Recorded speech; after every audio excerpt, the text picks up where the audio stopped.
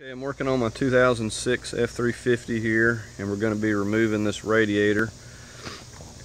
Just some of the tools we're going to need is a pair of pliers, a 7mm for the hose, a 3/4 for the spout to drain it, and then an 8mm for these up top here. And we're going to also need a disconnect kit. I rented this from AutoZone. It's like a master kit. You can see the number there, 27318. And the one that we're actually going to be using is this one right here. And notice kind of how it's shaped there. So we're just going to go ahead and get started. First thing, just going to start draining the coolant out of here. Okay, so we come over here on the driver's side and we look under, and we'll see a 3/4 plastic spout right there. So we're just going to go ahead and get that loose and start draining this out.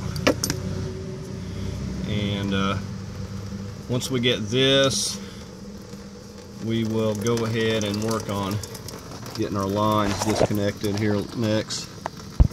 Okay, with our coolant out, we're just going to pop this little clip here that helps hold that on there. Just take that straight off. We're just going to do the same thing on that one down there. Okay, now I've took and sprayed those off with some brake cleaner, and then took a little bit of WD-40 and went around there. And this, notice it's a little bit bigger up here than it is at the bottom, so it allows it to go over this nub right here. So if I can slip it around it and give it a good push here, then I'll just be able to pull that straight back. And I won't be able to do this one-handed, but just pushing down and pull straight back with the other hand will pop that off of there. Okay, and make sure you got a little drip pan there too, because it will drip a little bit. And I've actually got some little rubber plugs, and I'm just going to stick them in the end of this line here to keep any debris and keep it from dripping so much. So I'm just going to get down there on that other one and do the exact same thing. Like I said, just slip it on there and push down a little bit, and it'll pop right back and off of there.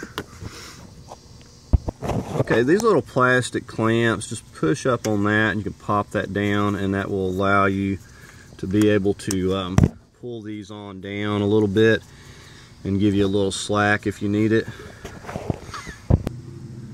Okay, so now I'm just taking my 7mm and we're going to get this hose loose and work on twisting it off of here. And these may be pretty tight. You may have to use a little ratchet to break them loose if you can't get it with the screwdriver. Okay, because these hoses like to really get stuck, I like to use a screwdriver to push and get some leverage. And sometimes I'll even apply a little bit of WD-40 under there, just depending on how bad it gets stuck. So we're just going to go ahead and push that off of there. And make sure to have your pan ready, because it will have some coolant up in that hose too as well. Okay, now that we're up top, we're going to have a little hose going to a little nub here.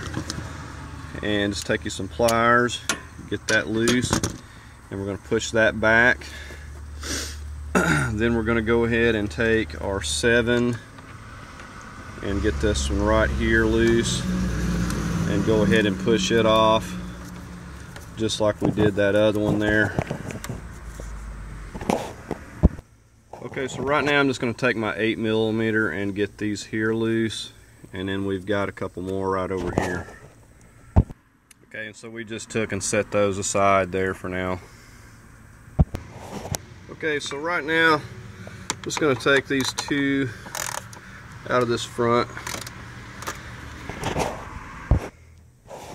Okay, now I kind of pulled these up and out of here essentially together, but I took the front screws off because it allowed me to kind of pull them up and see what it was, how it was hanging on the front of that fan right there. So I was able to work it up and out of there, but you can pretty much pull them up and out of there together. It just needs to, the bottom lip of this shroud just wants to hang up on that fan. So putting it back in, I will definitely go back in with it on there. It just takes a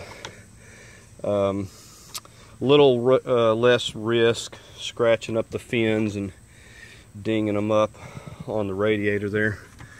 But that's everything as far as getting it out of there.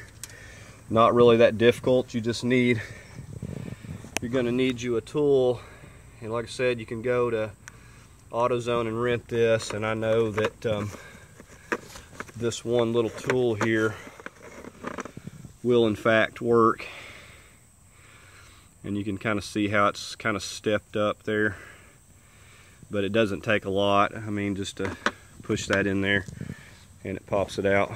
So all right, well, thanks for watching.